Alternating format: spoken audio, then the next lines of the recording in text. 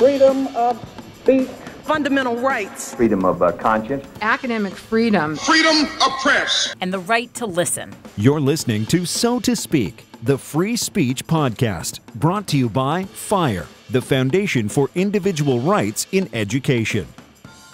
Welcome back to So to Speak, the free speech podcast, where every other week we take an uncensored look at the world of free expression through personal stories and candid conversations.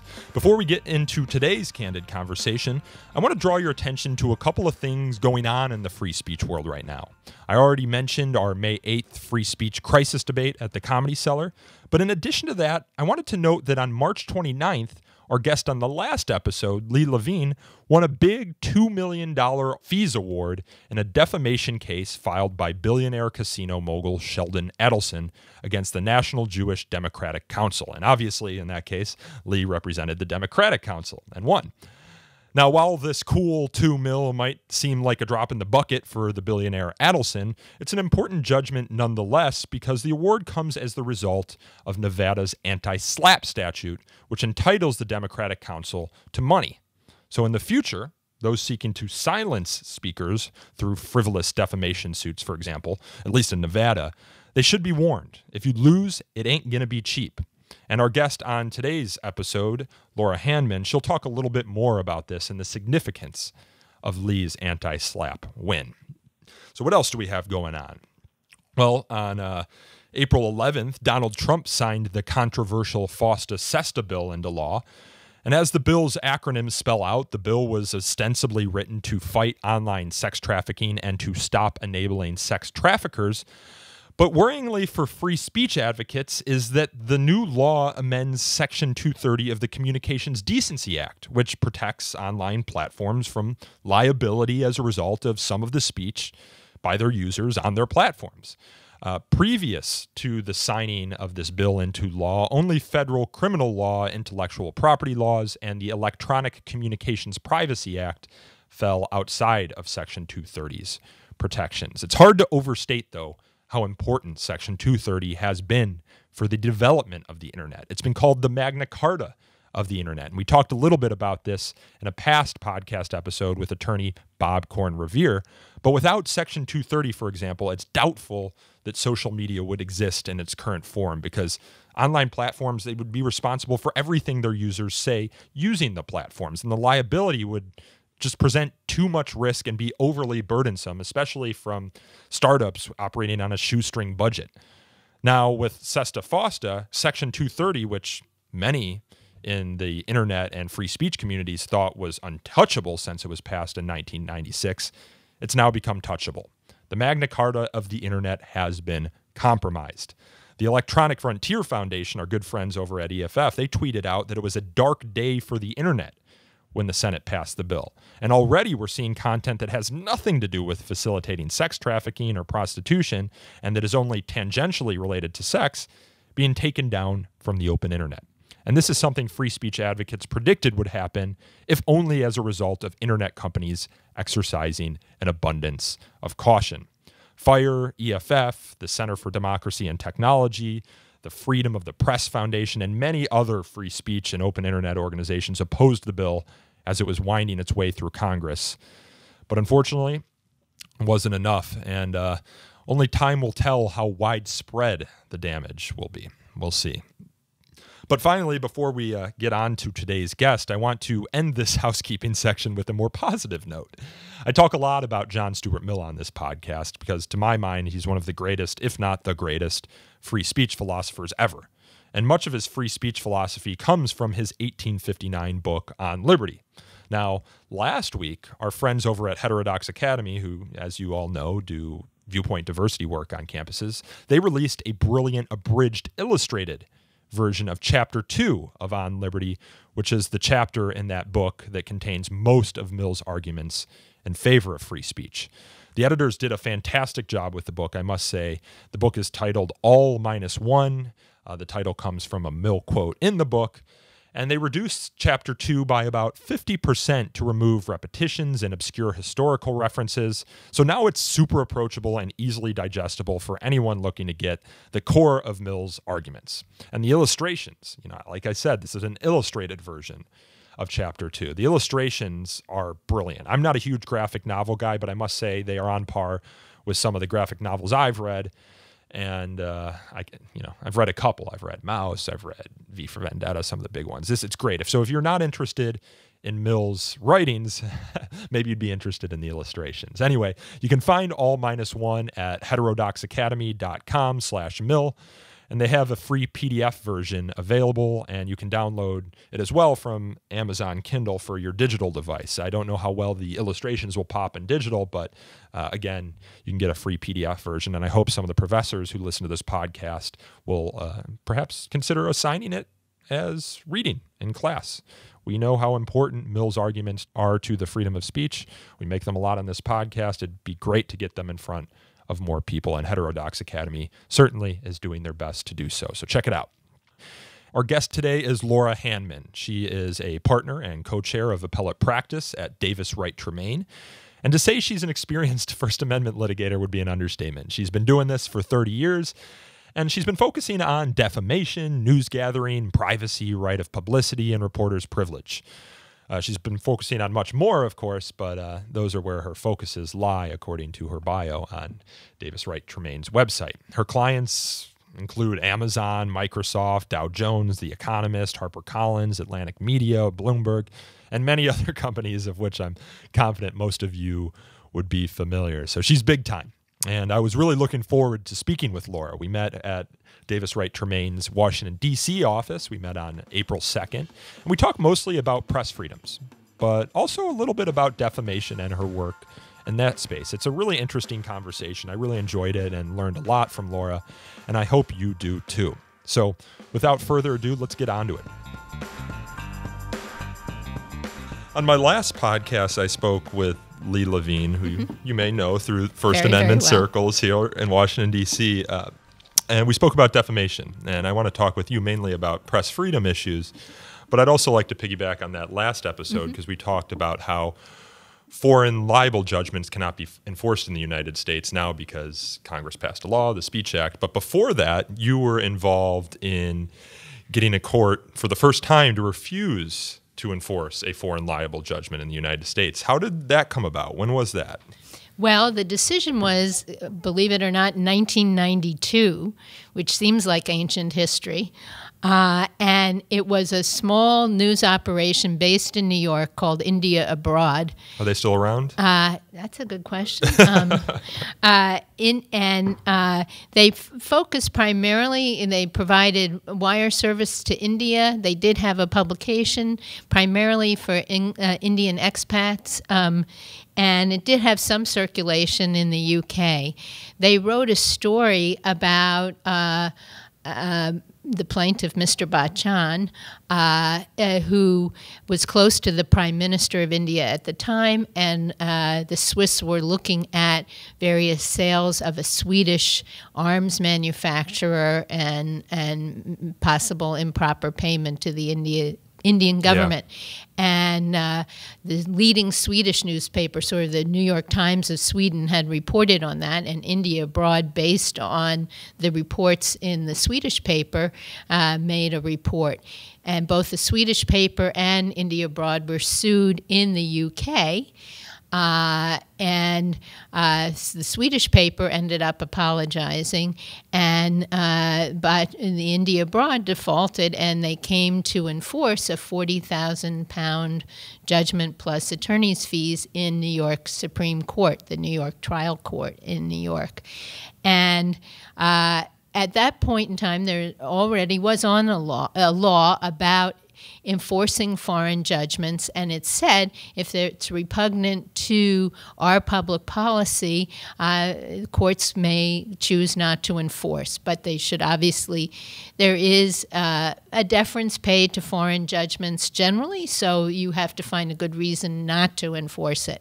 And what the judge in New York said was, it is true that England and the United States share many common law principles of law. Nevertheless, a significant difference between the two jurisdictions lies in England's lack of an equivalent to the First Amendment.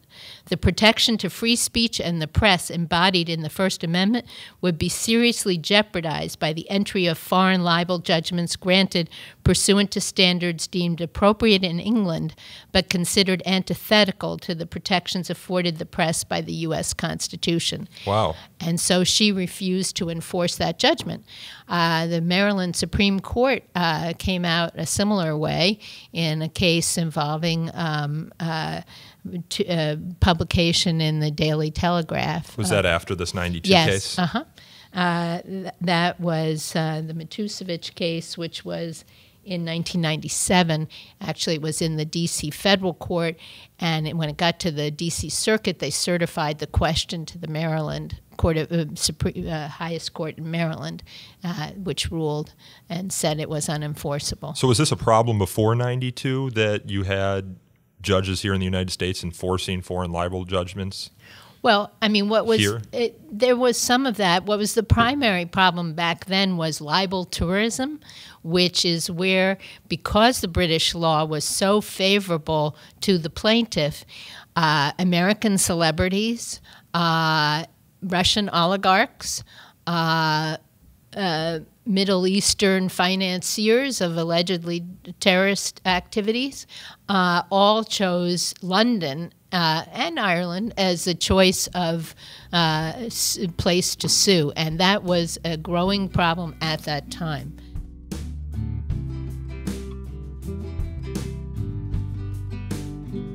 But is it still a problem? So on a previous podcast I did, I think this was back in 2016, I interviewed Deborah Lipstadt, who's a professor at Emory, who wrote a book about Holocaust denialism in which she accused David Irving, I think quite rightly, of being a Holocaust denier. And David Irving sued her for libel in the UK, and she eventually won, but there was a weird quirk, of course, in that case. The burden is on the defendant to prove the truth of the statement. So she had essentially had to prove the truth of the Holocaust. But I was talking to Lee Levine on my last podcast about this case, and he said they've sort of reformed the laws in the United Kingdom since then. So now in some ways it's more of an uphill battle to win a defamation claim in the UK, and you don't have as much shopping around to find the right forum to win. If you're a plaintiff, he said, in some cases it's easier to get a case dismissed in England. Has that been your experience as of late?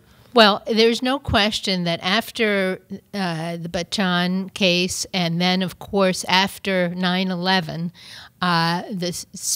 once the Speech Act was passed in 2010, and it was passed unanimously, I testified in the House of Representatives, which made it law, basically what the Bachan court had held, that U.S. courts will not enforce foreign libel judgments, not just the UK, but foreign libel judgments, if they are not consistent with the protections of the First Amendment.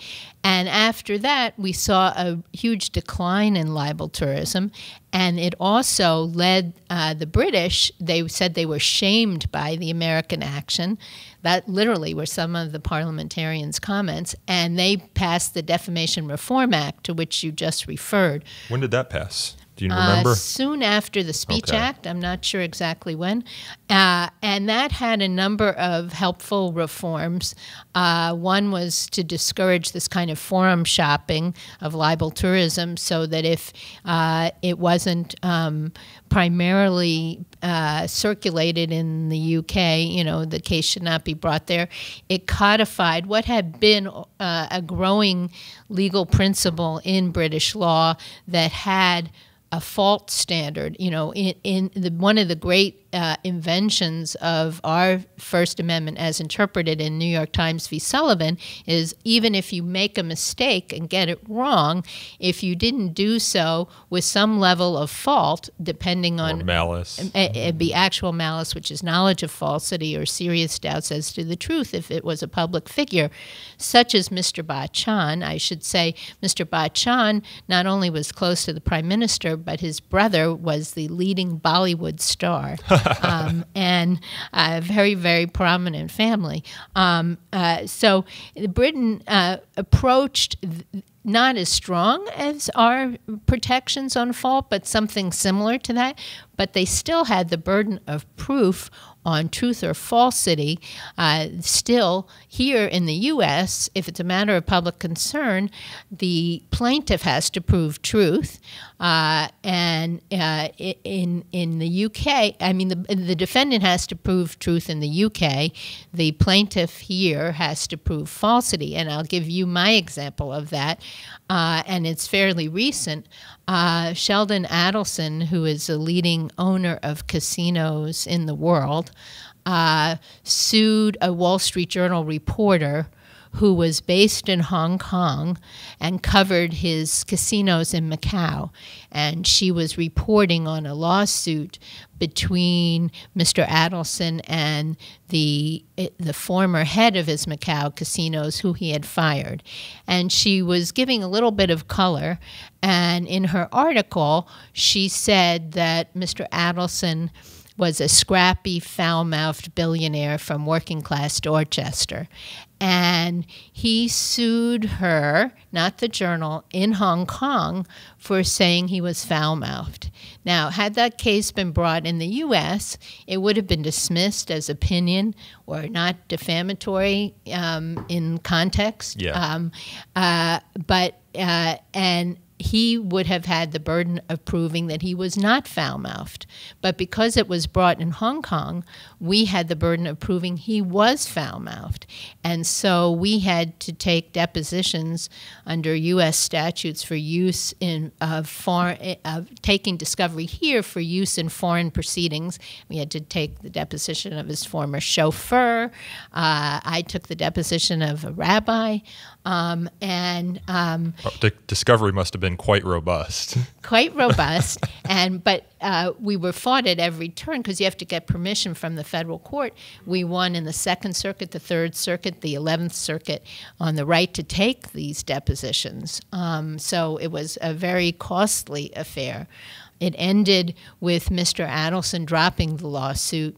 The article is still up as written. No money changed hands. But that's a stark example. And Hong Kong has not adopted the Defamation Reform Act. So we were still but even under the Defamation Reform Act, that burden of proof still rests with the defendant to prove truth under Hong Kong law and British law. So are a lot of libel tourists going to Hong Kong now?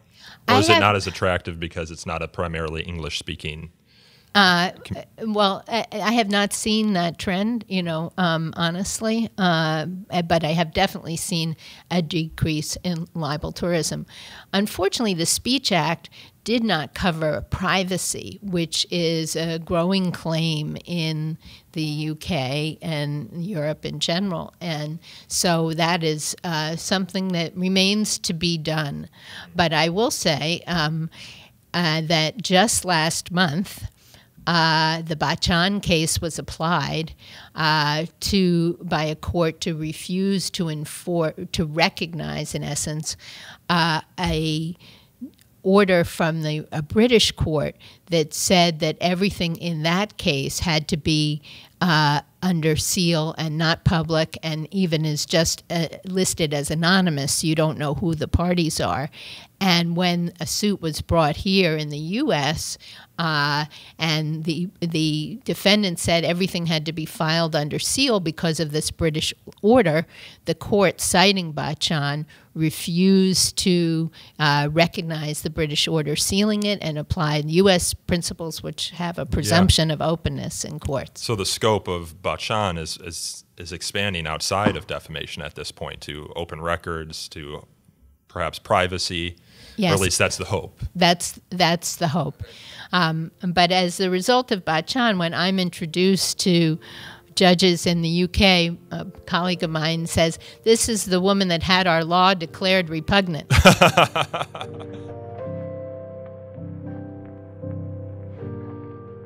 I want to pivot now because I was talking with Ron Collins, who's a great friend of Fire's, and he's the one who originally recommended that I speak with you, and primarily about free press issues. And we have a president right now who seems to stand in opposition to a lot of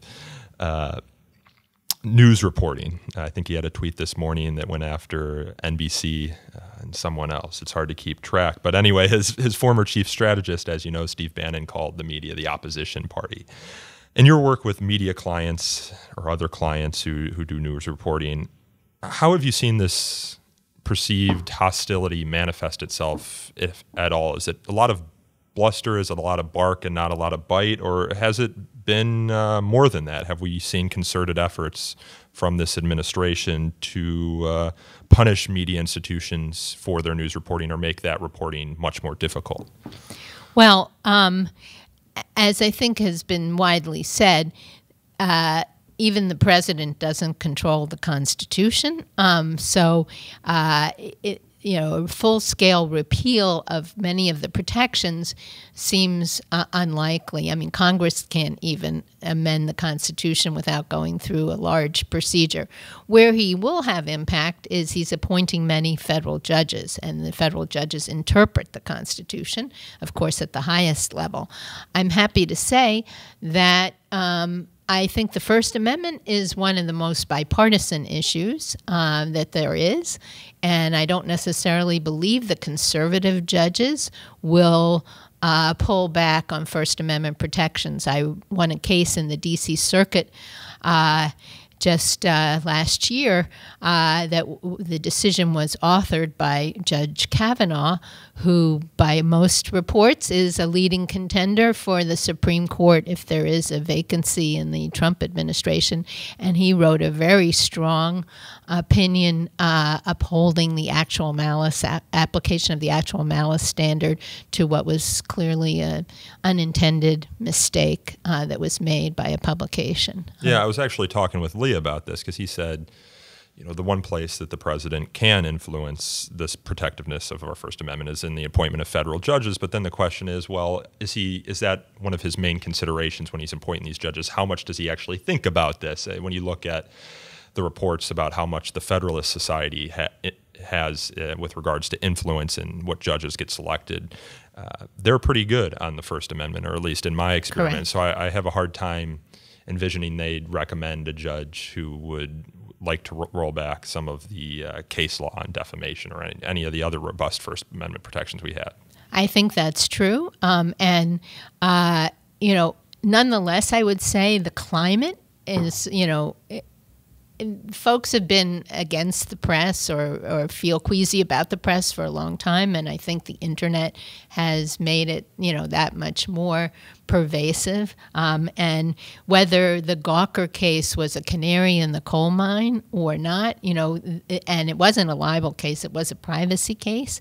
But in that case, as you know, Hulk Hogan won $130 million. Put Gawker out of business. Put Gawker out of business. And so I think that has, to some extent, encouraged libel suits. In the past, people have known that it's a very high bar that they will have to meet in order to survive even a motion to dismiss or a motion for summary judgment.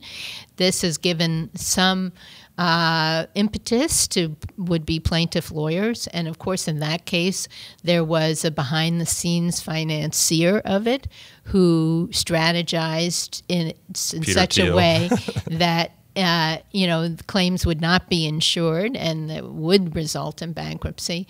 And if that were to become a trend, that would be, I think, a scary thing as well. But the Gawker case, that wasn't a libel case, right? No. That was an invasion of privacy Correct. case, but you think the principles that were applied there could affect? It's not the principles. It's really just ginormous judgment and reflecting real hostility toward the press, at least towards Gawker. How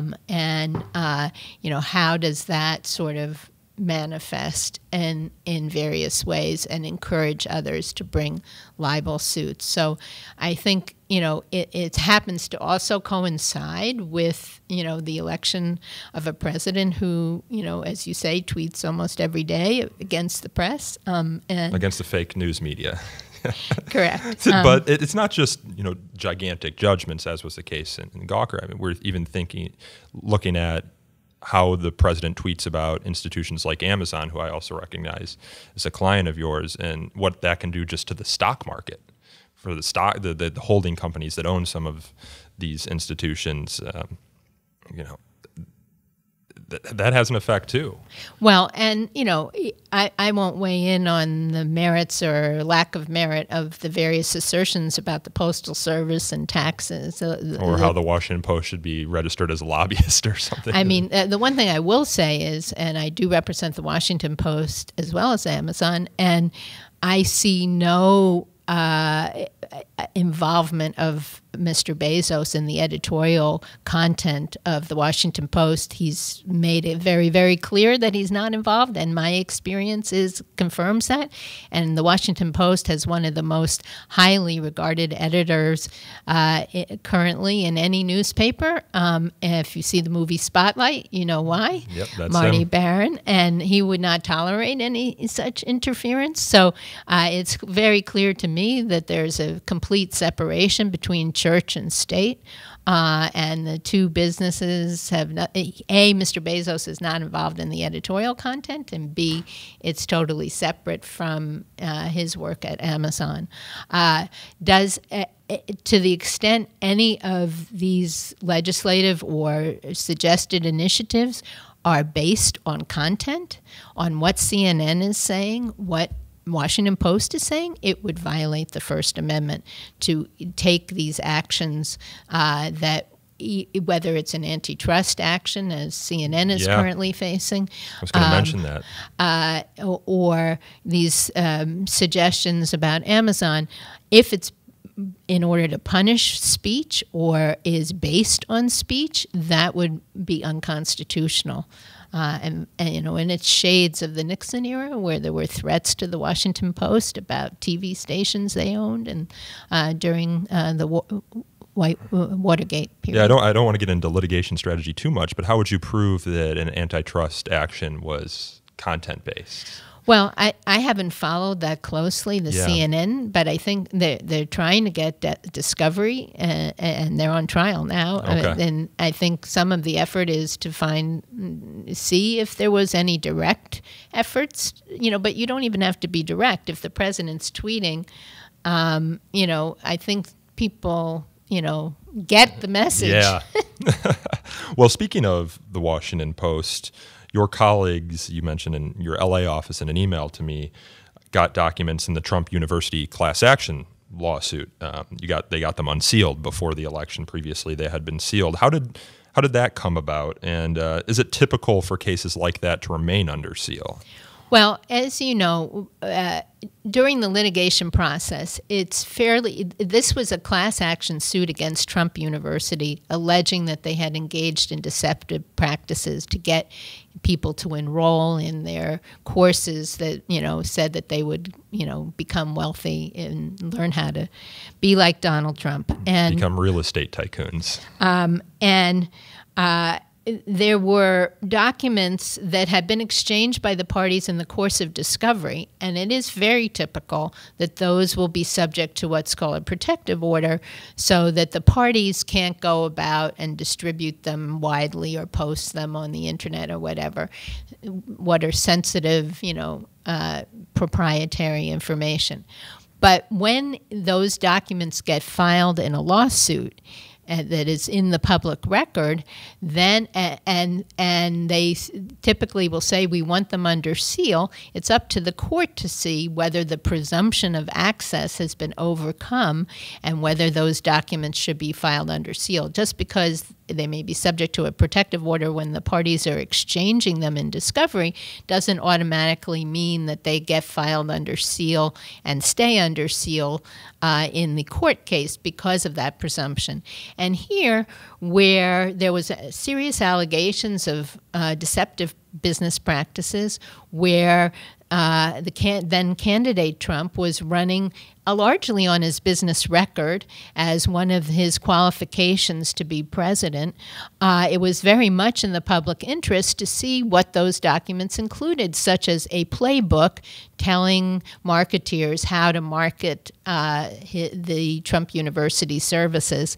And so we moved to unseal those documents, and Judge Curiel, who as you know, that day, Mr. Trump railed against the fact that he was Mexican and therefore biased. That was the very day that he ruled to unseal these documents, saying it was a matter of public interest, and that because at that point Trump University was not operating, it wasn't clear that it would affect any future business activity. So there was no trade secret or strong proprietary interest in these documents, particularly since it wasn't clear they would resume operation. And of course, a year ago, this case was settled for $25 million. Was the lawsuit brought before Trump was a candidate? Or for example, were these documents placed under seal while he was running for office? I don't remember exactly the timing. I mean, the lawsuit had certainly pre-existed, as my recollection, his running for office. I don't remember exactly when these documents were filed in the case. Okay. Well, speaking of public record requests or Freedom of Information Act requests, we're talking about the federal government. These can be powerful tools for reporters to shed light on the actions of public officials. And recently I was reading a story that I wanted to ask someone who works on public records cases about. I was reading a story about a news outlet in Oregon that filed a public records request for records pertaining to a conversation between the University of Oregon president and an editor at the New York Times. And this was really the first case where I saw that there might be a tension between the access to public records that journalists want and also the freedom of the press, because in this case you are turning over private correspondences between a journalist doing his or her reporting and a public official. So do you see any tensions there? Is there any way that states or the federal government have tried to mediate the concerns that might exist on both sides? I mean, that's a very, very good question. I mean, in that there is definitely, as you know, if there's a subpoena for those records, the New York Times could assert a journalist's privilege, which in this case there was no confidential source relationship. No. And so it would be a qualified privilege if it was even a news gathering. As I recall, it was something about an op-ed. Yeah, it was a background in an op-ed, but you know the principles remain, and it's just a curious case. Yes, so you know, because it's a freedom of information request coming from a news organization, because the president was of a state universities, therefore subject to public records requests. You know, typically if it was a private university, that would not be subject to a public records request. But because it was a state university, it was. I think if it had been, you know, a deep confidential source relationship, would the Times maybe have intervened, maybe, to prevent it? But it is an ironic twist here. Have you seen anything like that before? Not really. I mean, I know we're going to get to national security. Yes. And that's, you know, the case I've been thinking about in that context most recently that I was involved in that was an investigation into General Cartwright, who was a 4-star general, advised the Obama administration, and there was an investigation into whether he had been involved at all in a leak about this virus that was sent to try and hurt the Iranian nuclear process. And Stuxnet is the virus. And in that case, they did, and whether he had talked to journalists, particularly my client, who was at Newsweek at the time, and a New York Times reporter. and they did not seek the emails of the Times or my client, but they got the Gmail of General Cartwright. And so when they interviewed him, the FBI interviewed him for in connection with this investigation. He did not have counsel, and he said, "Oh, I haven't communicated with any journalist." And then they presented to him his Gmail. He ultimately pled guilty to lying to the FBI. And in that case, both my client and the Times reporter sent letters sort of giving the context that he wasn't the original source, that they were trying to, to some extent confirm and to some extent learn whether there was sensitive information or, and put a context to the whole thing. And President Obama, 3 days before he left office, pardoned General Cartwright. But that is both an example of what is the sort of back and forth between journalists and national security people, but it also is an example of where you go to Google to get the Gmail, you don't go to the journalist, much as you're describing, you go through FOIA to get the email, not to the New York Times in the case of the president of Oregon.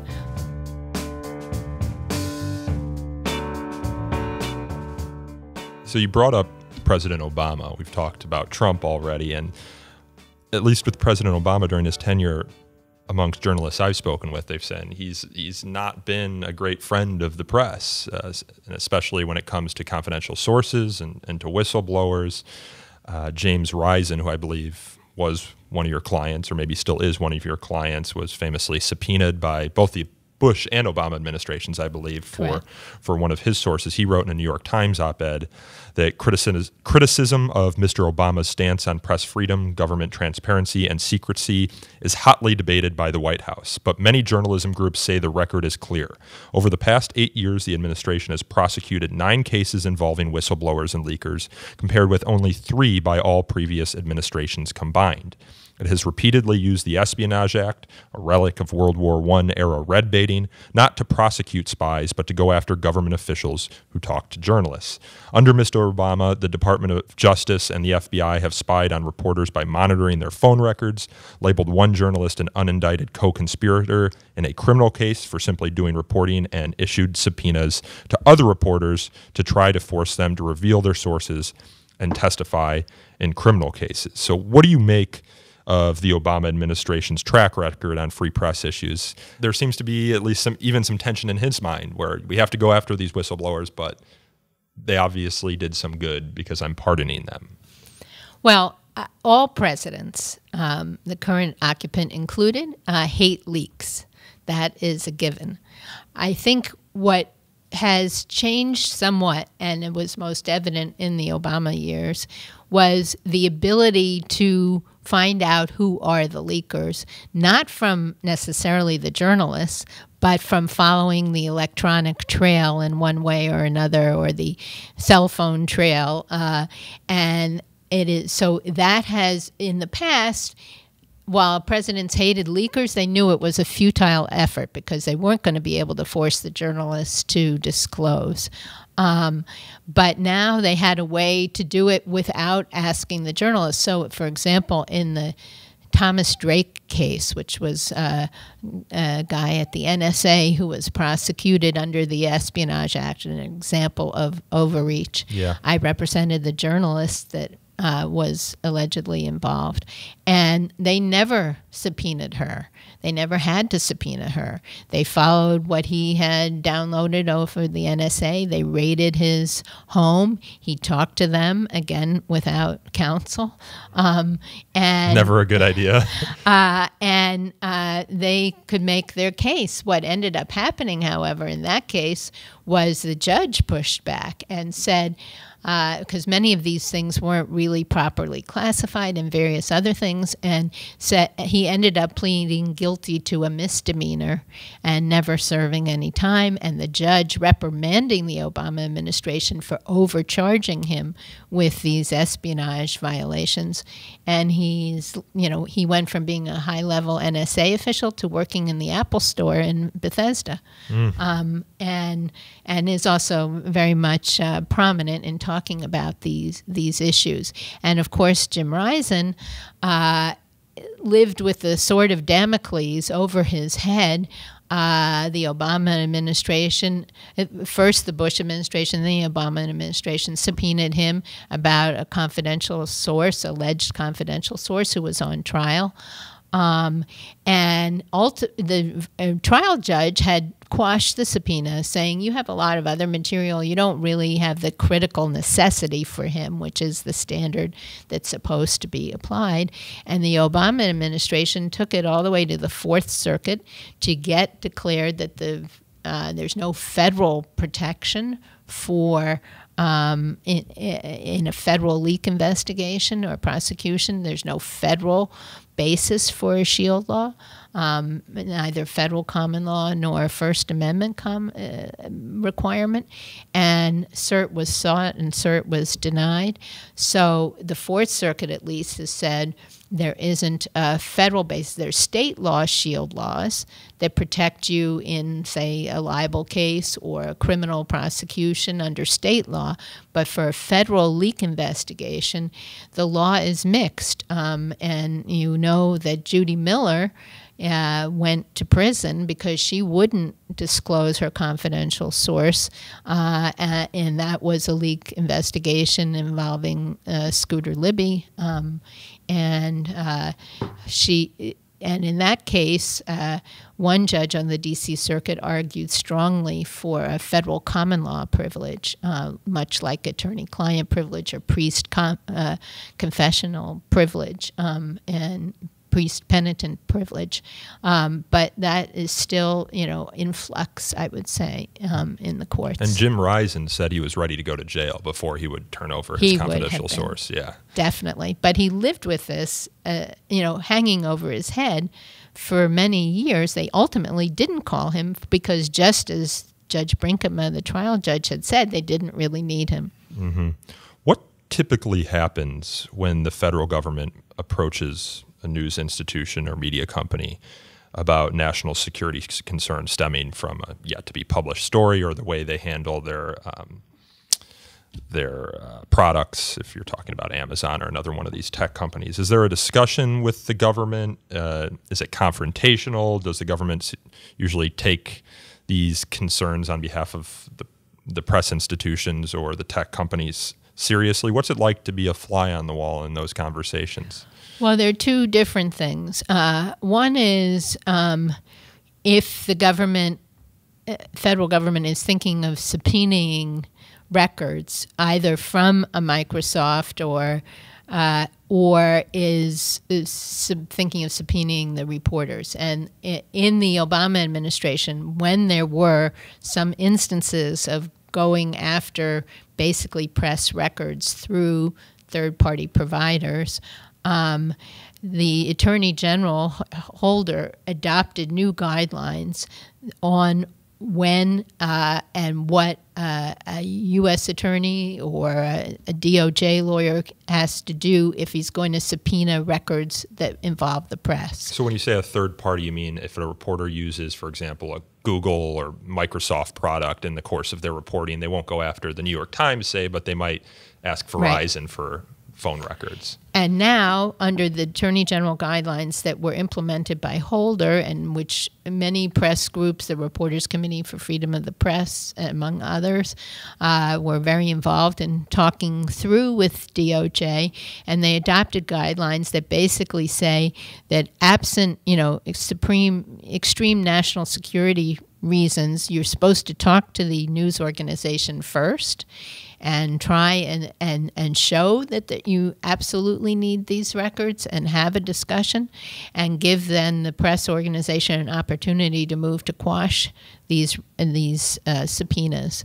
And the thing that, got everyone concerned is when Attorney General Sessions said, I think in August or September, that they were going to be reviewing those Attorney General guidelines. So far as I know, there's not been a change to them.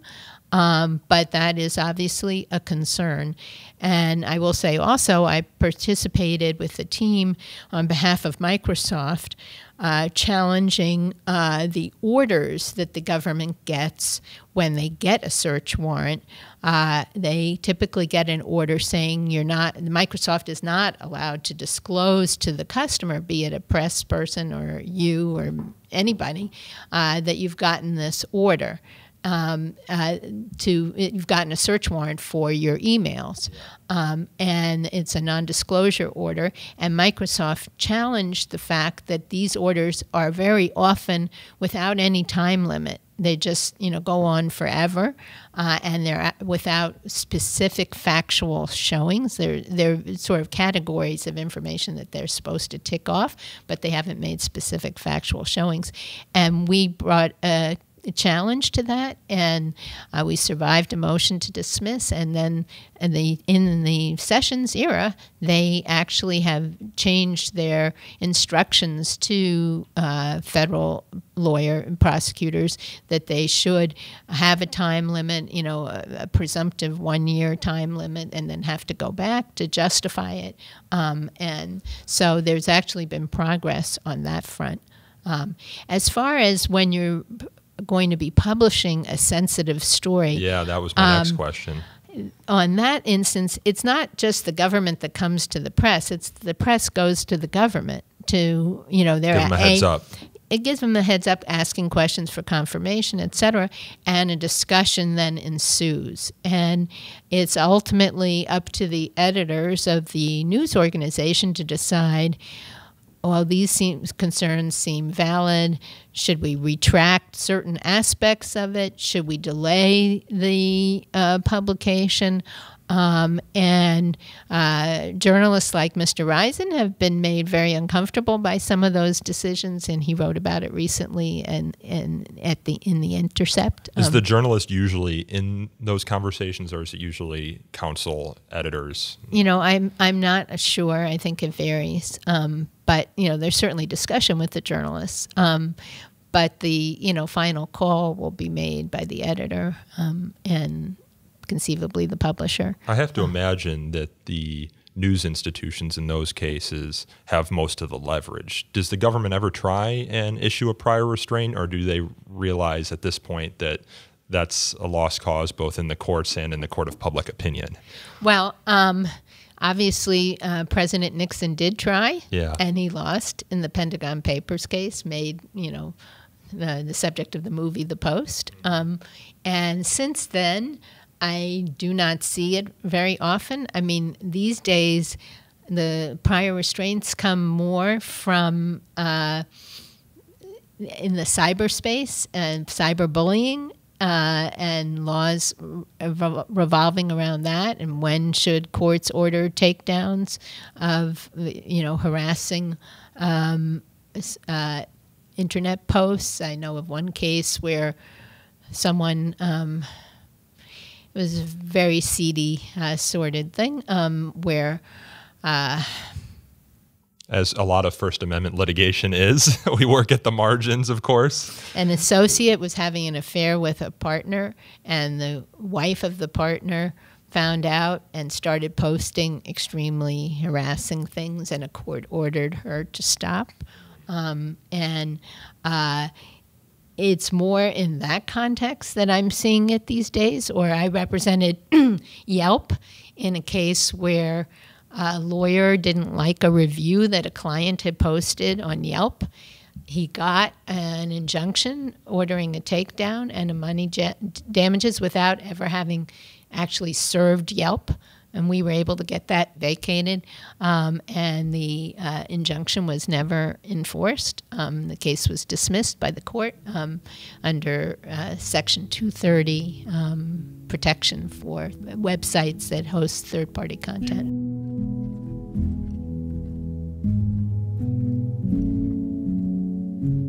With Edward Snowden, I was just thinking back here about a whistleblower's question. Do you think if he had came back to the United States and was prosecuted, potentially went to jail, that the Obama administration would have pardoned him in the same way they did with the general who you mentioned before? This is all speculation, of course. I don't know. It's possible. I mean, the same question could be applied to Julian Assange and the WikiLeaks. And, certainly in the Snowden case, it resulted in reforms and that I think were all to the good. And so I think he would have definitely been prosecuted. He definitely would have been sentenced to some sentence because employees or general contractors or whatever do have obligations. Do I think the President Obama might have pardoned him? He might have. Yeah. I mentioned very briefly in my conversation with Lee Levine anti-SLAPP laws. The acronym is Strategic Lawsuit Against Public Participation. And these, to my understanding, are pretty important laws in many states to news institutions. They protect themselves against frivolous litigation to try and shut up reporting. Do they apply also? And what do you think of the importance of anti-SLAPP statutes? And do they also apply at the federal level? Well, I was the first to get the D.C. anti-SLAPP law to apply in federal court in D.C. It has since undergone a torturous path that raises a lot of very law school-y questions. I think one case where I heard the D.C. Circuit say, this gives me a headache, one of the judges said. There's no federal anti-SLAPP statute, There's correct? not yet. Okay. There is legislation afoot on that, but there isn't yet. The answer is it does apply in state courts. On the federal level, the D.C. Circuit, in a case called Abbas versus Foreign Policy, held that it didn't apply in federal court because the procedural provisions, which include a stay of discovery, interlocutory appeal, and an expedited examination of the merits where you have to prove probability of success or likelihood of success. They said that was contrary to Rule 12 and Rule 56, Rule 12 being the rule on motions to dismiss and Rule 56 being the rule on summary judgment. But what they said in a footnote was, first of all, they said that the D.C.'s own highest court, the D.C. Court of Appeals, had not yet ruled on what the statute required, and that if it had only been an attorney's fees law, because what happens under the SLAPP law is if you win as a defendant, you get your attorney's fees paid.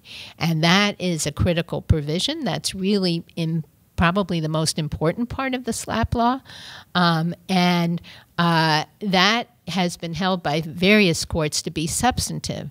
And I will say the Ninth Circuit, the First Circuit, the Fifth Circuit all apply SLAPP laws, and the Second Circuit most recently, just Friday, I think, or Thursday, in a case that Lee was involved in, applied the Nevada SLAPP law in federal court in New York and awarded Lee and his client $2 million from Sheldon Adelson. Sheldon's in another one of these cases. He is. And making good First Amendment law one case at a time. And $2 million is maybe chump change to Mr. Adelson, but is real money to most. And the reason why the attorney's fees is so important is, first of all, it is very much David and Goliath kind of law, and it allows you to discourage lawsuits, to say, if you bring this lawsuit, you might end up paying our attorney's fees. Or if you win the SLAPP motion and you're eligible for attorney's fees, it can discourage appeal because you say, if you will pursue attorney's fees, why don't you drop the appeal? So it has a very palliative effect in that regard. And the most recent example in my world is a case. We're doing 2 cases defending Greenpeace in connection with defamation and civil RICO. That's a racketeering law. Those cases, one is brought by a timber company in Canada and another by an owner of the Dakota Access Pipeline. And what makes the case so frightening is that civil RICO allows for treble damages.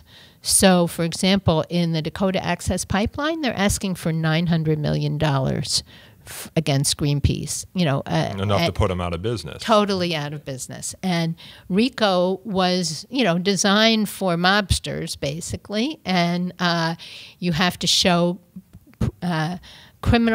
predicate criminal acts. So in these cases, basically, it's all about what Greenpeace is saying about the forest companies' forestry practices. Are they sustainable? Are they affecting the caribou up in the northernmost reaches of Canadian forest?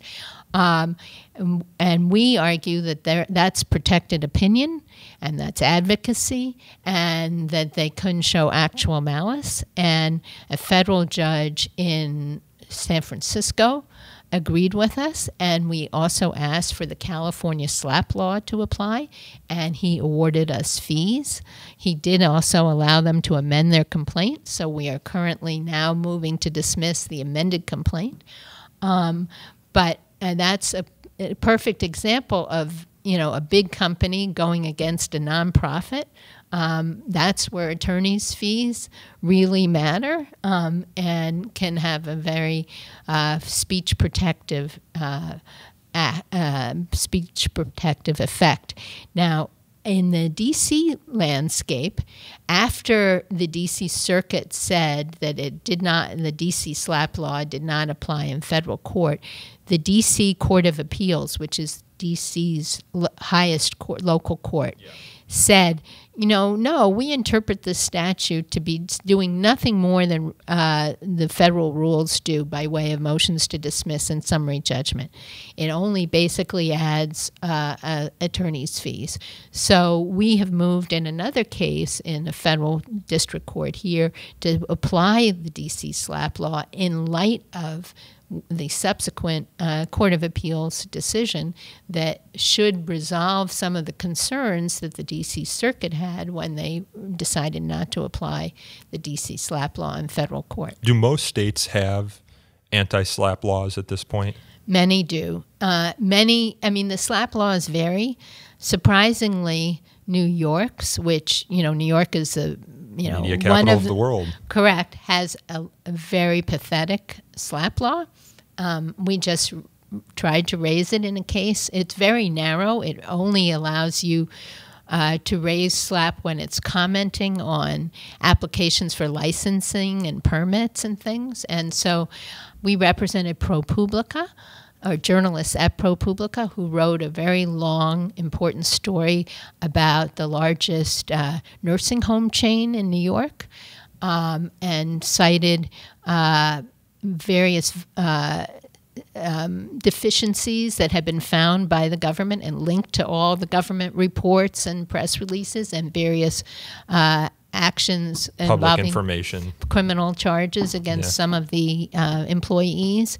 And we sought to apply the New York SLAPP law because what the story was about is that notwithstanding all these violations, the chain kept on getting these certificates of need where they could expand or change ownership, acquire new nursing homes. So we were very much commenting on the licensing process and that they were proceeding with. We won on both on the grounds that we were reporting on official proceedings and that they had not demonstrated or pled actual malice sufficiently. But the judge said, since I've done that, I don't need to address whether the SLAPP law applies, because I would not award attorney's fees, because you have to show basically that the plaintiff's position was without any basis, substantial basis in law or fact, basically frivolous. So the nursing home chain has both appealed and moved for reconsideration on they had 13 claims and on 2 of them, so we may get a second chance to raise the SLAPP again. Do you see some of these strategic lawsuits against public participation declining with the advent of these anti-SLAPP laws, or are these still very much the concerns of news institutions? Well, I see, I think libel laws and libel cases are up, and in those jurisdictions that have strong anti-SLAPP laws, such as California, these laws are applied to good effect. Does California have the strongest one in your opinion? Yes, I would say, or it's certainly been the one that's been around, one of the longest, and applied most often. And the Ninth Circuit recently refused to rehear the question of whether it applied in federal court. Judge Kaczynski had led the charge to have that revisited, and they declined to do that. So I think, and when you see the prevalence of suits like RICO, although the SLAPP, interestingly, in the RICO case, the defamation RICO, SLAPP only applies to state law claims. So to the extent we got attorney's fees in that case, it only applied to the defamation claims. It wouldn't apply to the RICO claims, which are federal claims, even though we claimed, and I think correctly, that the RICO claims were just defamation claims in disguise and not really stating criminal acts. Presumably a federal anti-SLAPP statute would encompass RICO claims as well. Would. Yeah. Mm-hmm. Have you worked with book publishers at all? Yes. Well, the case in which I represented Jim Risen was for his book, Pay Any Price. Ah, yeah.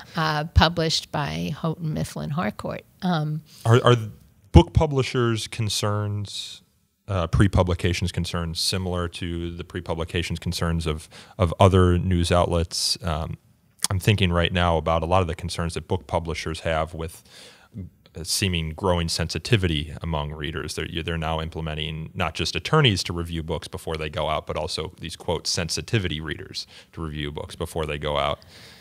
I had not seen that. Books are... It's not a legal question, of course, but... I mean, books are a little bit different in that, it's often sometimes a first-person account, a memoir or something. You don't always have to go and get comment from both sides the way you would in a news article. It's more from a perspective of the author. So it is a little bit different in that way. And, of course, in the national security realm, if the author is a former government employee, he has to go submit his manuscript to the government for clearance of national security concerns. So presumably Comey and his publisher had to take their book, I would imagine, to a lot of lawyers and to the government. And to the government. Yeah. And in general, the government has not used that as a device to suppress speech that they don't like. That's at least been the history, I would say, of that. I have not seen these sensitivity concerns. I mean, obviously, when authors who are about to be published have get publicly reviled for various being insensitive, reasons, or Me Too or whatever, that can affect publishing decisions, because is the book going to be able to sell? Yeah.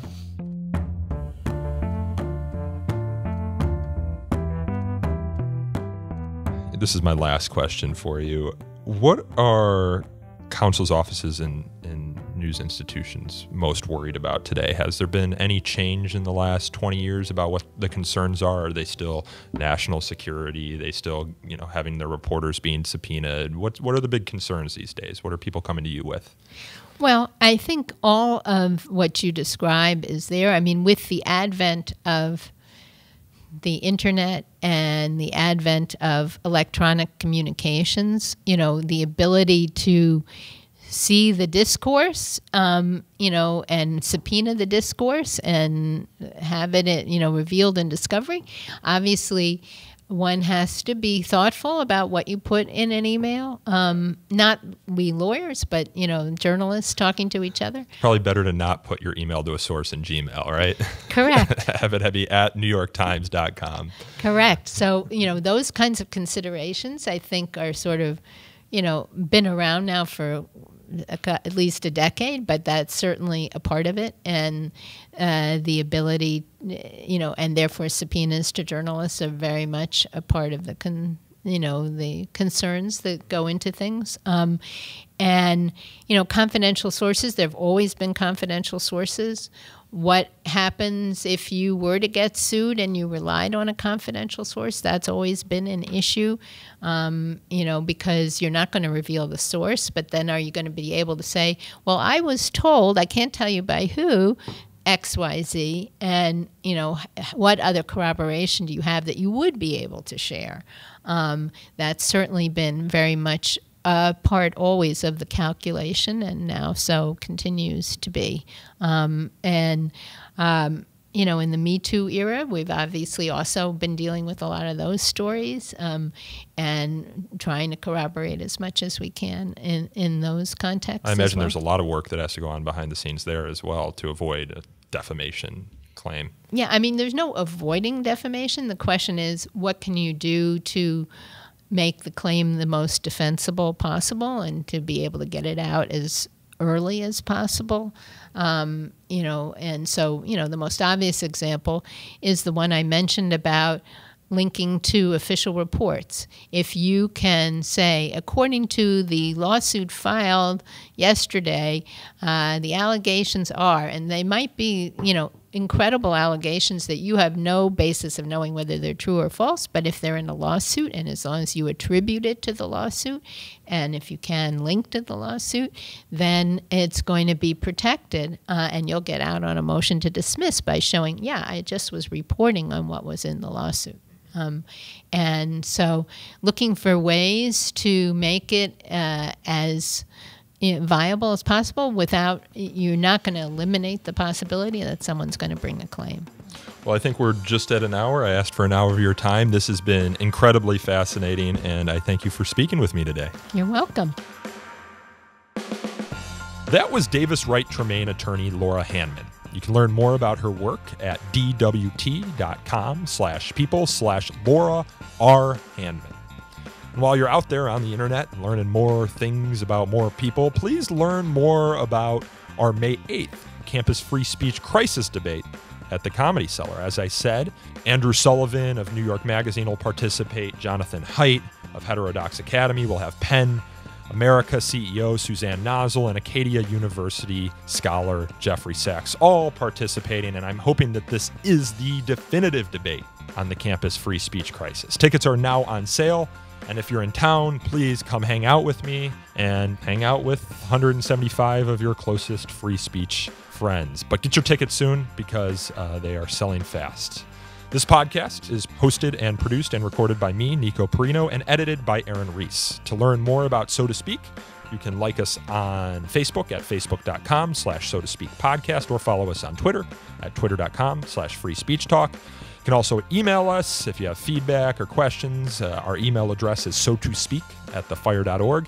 And we also have a voicemail inbox in case you want to call in questions for a future show that we might play on an episode or present to a guest in the future.